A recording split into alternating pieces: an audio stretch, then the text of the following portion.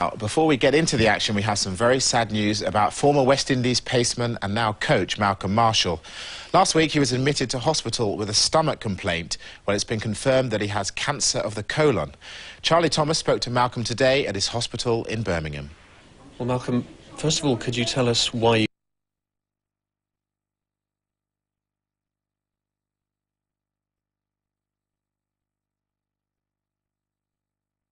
First of all, could you tell us why you are here in hospital? Well, I had a few problems, obviously, with my side, and I came up to Birmingham with Dr. Woody Webster, and we came to the Prairie Hospital, and we had a few tests which was done, and that's the main reason why I'm being here. I've had the operation, so obviously I've got over the first hurdle, and second hurdle to get over, which I know I will. I'm a very positive person, and I've got great support. And I'm looking forward to getting back to do what I do best. It must have been a huge blow when you heard the news.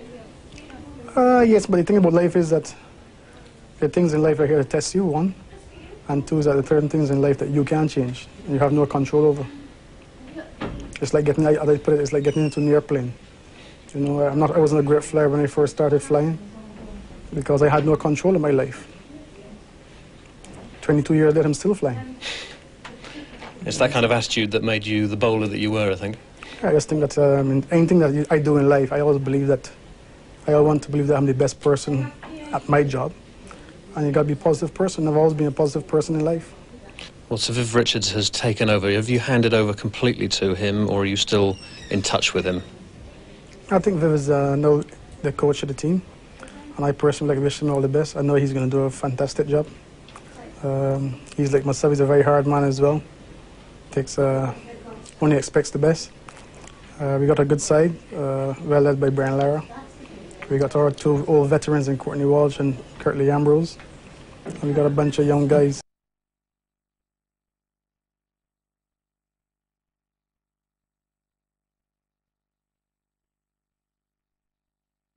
And we got a bunch of young guys that, who all learned the trade and who all done quite well so far.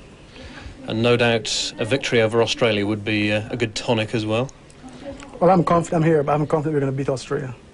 I spoke to Courtney this morning, and he called us to find out how he was, and he told me not to worry, we'll definitely beat Australia, and I know we will.